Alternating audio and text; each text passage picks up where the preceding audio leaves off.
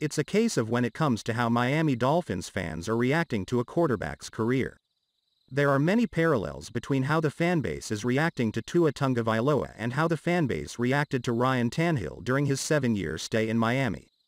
One would have thought Dolphins fans learned a good lesson fighting over Tannehill for the better part of a decade.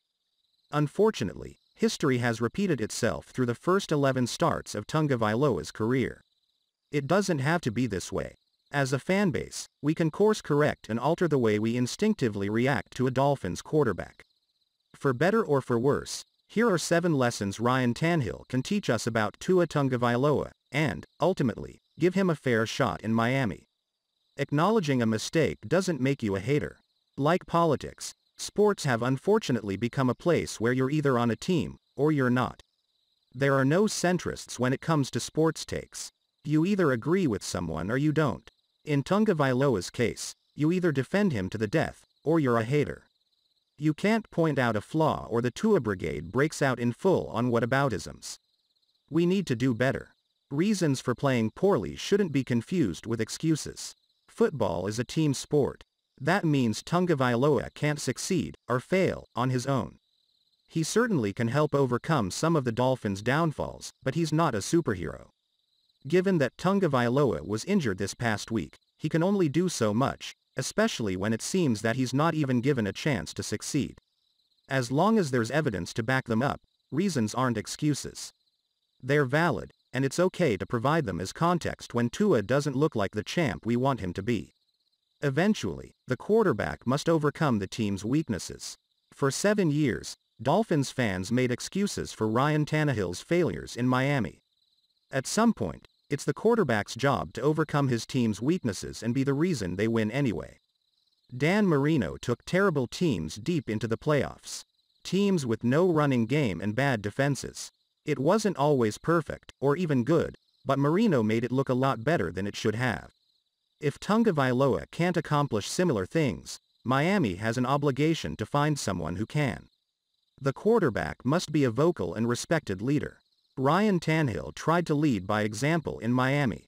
He wasn't the most respected player on the team or the loudest in the huddle.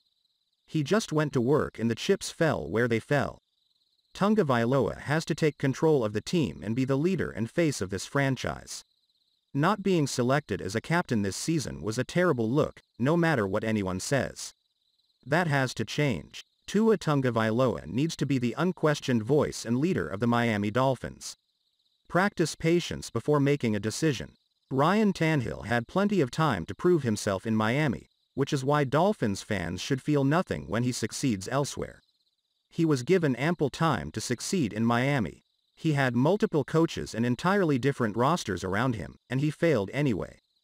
Dolphins fans should want Tua Tagovailoa to get at least half the waiting period as Tannehill did in Miami to prove himself so there are no regrets.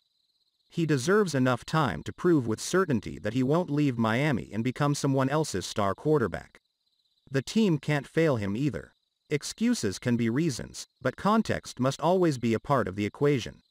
If Miami continues to fail Tua Tagovailoa by changing the coaches and players around him every season, they'll be repeating the same mistakes the team made with Ryan Tannehill.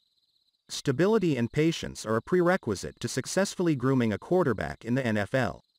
Miami has to give Tagovailoa the tools and stability a quarterback requires in order to win. If a better player is available, pull the trigger.